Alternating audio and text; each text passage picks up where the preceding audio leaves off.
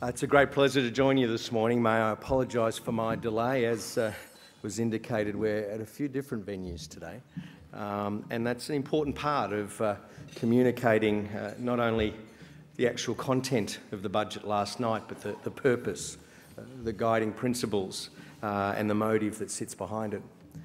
I mean, the budget is a crucial part of our economic action strategy that aims to build a strong and prosperous economy for a safe and secure nation.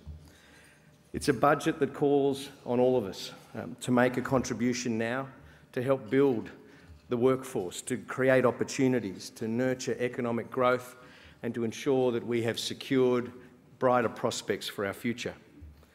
It sets out a path back to surplus, slashes the projection for debt, which now means the money that we ask from each of you as taxpayers won't be wasted on interest payments that can help otherwise to be building our future. The budget also presents all the usual financial details, ones that you would rightfully expect. But I must pick up a point that Andrew was alluding to. These numbers have an honesty, an integrity to them that has been lacking in recent years. There aren't these Herculean optimistic forecasts on which a budget is built, where fictitious revenue streams are not only identified, but they're committed, they're locked in, creating a budget trajectory that gets itself out of control. Those frank projections are consistent from the projections presented in the mid-year fiscal and economic outlook, because those projections needed to be corrected. They needed to represent an honest and genuine account of our circumstances and the anticipated trends in our economy, not to create a bottom line that was opportunistic and desired for media purposes, but one that was credible, was realistic, took real account of the transition going on within our economy and built a credible and solid foundation from which to project forward what our expenditure and economic strategies needed to be. In this building some 5 years ago, when the second phase of the Labor stimulus package was being debated, at 3 a.m. there was an eloquent contribution. Well, so at least said the Sydney Morning Herald. To my surprise, it was actually from me. The point I was making at that time was that the coalition was seeking to ensure that the nation wasn't sleepwalking into a poorly designed, irresponsible and unsustainable package dreamt up by a panicked government. I said at the time the only certain outcome from the package that was being pushed through, rammed through the Parliament, the wee small hours of that morning, is waking up at some point to the nightmare of decades of excessive debt and deficit. Sadly, that is what has occurred. And the budget last night was not only a wake-up call about the trajectory that our nation had been placed on, but a call to action, to change, to map a more sustainable, more credible, more predictable and sound progress and pathway for our future. We've had to come to terms with what we've inherited. There is that joke where a person's asked how to get to a particular cathedral, and the answer is, well, I wouldn't have started from here, mate. But start from here we have, and the country has inherited those burdens that we foreshadowed some years ago. And that economic mismanagement, that era of missed opportunity, we need to accept and deal with. We're not going to shirk that responsibility. We need to deal with the circumstances we find ourselves in. And as the Treasurer said last night, doing nothing is not an option. The days of borrowing and spending must come to an end. It is time for all of us to contribute and build. And so that is the narrative of the budget last night, looking for us all to contribute and build, to recognise the trajectory we were on was unsustainable and damaging to our nation's and our citizens' longer-term interests. And this job of repairing the budget is the responsibility of all, and we aim to share that heavy lifting amongst all within the community and within the economy. The budget takes steps to rein in what the government itself is doing to ensure that your Commonwealth is living within its means and to rein in the age of entitlement. As many of you would know, our economy is facing considerable challenges over the medium and the longer term.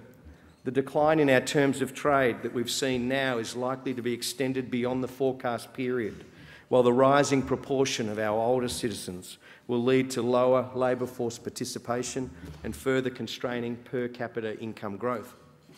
Confronting these challenges requires faster productivity growth, and our budget supports stronger and more sustainable economic growth in the medium term and does not place further pressure on the economy's transition to a broader-based growth economy in the near term.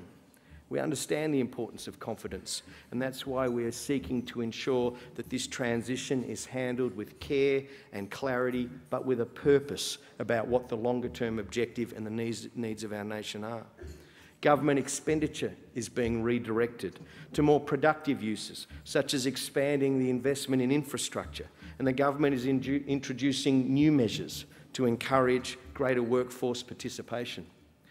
By getting government finances under control and laying out a credible plan to fiscal repair, the government is providing businesses and households with the certainty they need to invest in their future and to make decisions about their future opportunities.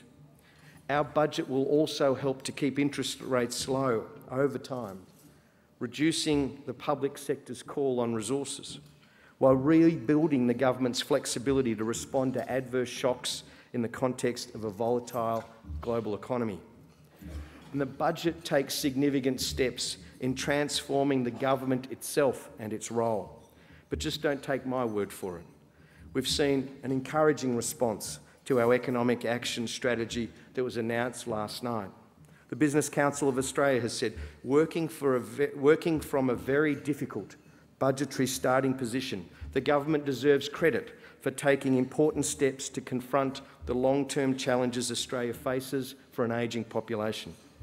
Infrastructure Partnerships Australia said, the Commonwealth budget strikes a solid balance between the short-term pain of budget reform and the long-term national interest, because it frees up the funding needed to invest in economic infrastructure to safeguard the economy. The Australian Chamber of Commerce and Industry said in response to the budget last night, it goes a long way to restoring all-important business confidence that will drive investment and job creation, particularly in Australia's 2 million small businesses that employ some 7 million Australians. So we as a government has said the budget is part of an evolution towards providing enhanced opportunities for all Australians. It redirects your taxpayers' dollars from unaffordable consumption today to productive investment for our future. It will do this while supporting our citizens that are most vulnerable and the beginning of the task of ensuring that our government lives within its means. It delivers structural reforms that will facilitate growth in living standards whilst not placing additional near-term pressures on the economy. The decisions embodied in the budget last night improve the underlying cash balance by $36 billion over the 5 years to 2017-2018, including $18.5 billion in 2017-2018. The size of government has been substantially reduced over the forward estimates, with the ratio of payments to GDP falling from 25.9% in 2013-14 to 24.8% in 2017-18, with further reductions projected out to 2024-25. And the budget repair strategy is designed to deliver budget surpluses to at least 1% of GDP by 2023-24. It's not overnight. That transformation would have been too harsh and too much of a shock. But there is a clear plan and a conviction to achieve the 1% GDP surplus by 2023-24, with the government more than offsetting all new spending measures with decisions to reduce outlays elsewhere in the budget. And we've been able to achieve this through a number of methods, including a temporary budget repair levy, a reduction in the footprint of government, an infrastructure growth package, and a range of other initiatives. As I said earlier, from 1 July 2014 until 30 June 2017, there will be a temporary budget repair levy of 2% of individuals' taxable income above $180,000. This measure, this uplift in the highest tax bracket for income earners, will raise an estimated $3.1 billion over the forward estimates period. This will mean that an individual on a taxable income of $300,000 a year will pay an additional $2,400 in tax for each of the next 3 years. The public sector will be streamlined to focus on the areas where the Commonwealth Government involvement is necessary. The government has an ongoing process, including in these budget measures, where we've abolished 70 bodies and boards, committees and councils, which have created inefficiencies within the public sector, and we aim to streamline accountabilities. Rigorous scrutiny of the government programs seen a reduction in red tape, $50,000 of regulations. We were going to have a bonfire of those regulations, but I can't begin to tell you how many permits that would have required. We are conducting reviews into the future ownership of Australian Hearing, the Defence Housing Authority, the Royal Australian Mint, the the Security ASIC's register function, and also other particular areas of seeing whether contestable service delivery will deliver benefits to our country. There is a Medicare co-payment.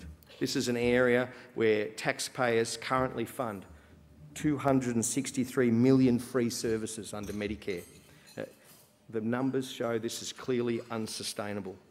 While many Australians already contribute to the cost of visiting their GP, from July 1 next year, the government will be asking all Australians to contribute to their healthcare costs. Previously bulk billed patients can expect to make a contribution of at least $7 to the cost of most visits to GP and out-of-hospital pathology and diagnostic imaging services. And I know Labor's had a lot to say about this. The Shadow Treasurer and the Shadow Assistant Treasurer appear to be at loggerheads over this issue. In 2003, Andrew Lee, the now Shadow Assistant Treasurer, said, and I quote, "There's a better way of operating a health system, and the change should hardly hurt at all. As economists have shown, the ideal model involves a small co-payment, not enough to put a dent in your weekly budget, but enough to make you think twice before you call the doc. An idea that's hardly radical," was his view. The other measures around the infrastructure growth package will activate an extraordinary investment in improvement in our infrastructure. We've seen incentives put before Commonwealth and state and local governments to look at their own assets, to see what they can do, along with the private sector, to build over $125 billion of additional infrastructure. An asset recycling initiative. We're just having a conversation about whether that was a mark of approval for the recycling initiative or not, or whether there was some other message being communicated to me. But that pipeline of capital works in infrastructure is crucial as we get to the end of the mining and resources construction phase, and we have extraordinary capacity that we need to effectively deploy to improve commerce, to support growth and to expand economic opportunities across our continent. The measures for small business are numerous. The company tax cut, that'll be of advantage to many small businesses structured through an incorporated body. The Small Business and Family Enterprise Ombudsman, a measure designed to support with dispute resolution, advocacy within government, a more small business friendly approach by our regulators, and a single entry point to get information about government assistance. Government procurement, an important measure to make sure small businesses have a legitimate and real opportunity to access Commonwealth procurement market. It's an important area of work that is often too difficult to navigate and overwhelming in terms of the conditions imposed upon those seeking some of the government procurement action. Unfair contracts, an important initiative to ensure that the ACCC can support the extension to small business of unfair contract provisions that are currently available to consumers, and restart an incentive, a payment, a subsidy of $10,000 to employers to hire eligible mature-age people. There are a range of other measures that are designed to support enterprise and the longer-term economic prospects of our country. It is about sustainability of our financial position and about real growth and future opportunities for our nation. It is about saying to all of us, you've called for longer-term thinking in government for years. You've said, why won't our national leaders take a longer-term perspective? What is it about tomorrow's headlines when our next generation's future seems to be less prevalent in the discourse and the discussions in this building and elsewhere? Well, we've done that. We've taken a longer-term view. We are investing in our future, and we ask you all to help make a contribution. Last night was a significant moment. The nation decided it will change track. We will work to secure our future and the prospects, not only of our citizens today, but for our nation's future. We will all have to make a contribution, and I'm grateful for the advice and counsel that many of you give me. I hope we can count on you being part of the work needed to make our nation all that it can be and to make this change of track and change of trajectory that is so essential for our nation's future. Thanks for a few minutes of your time this morning.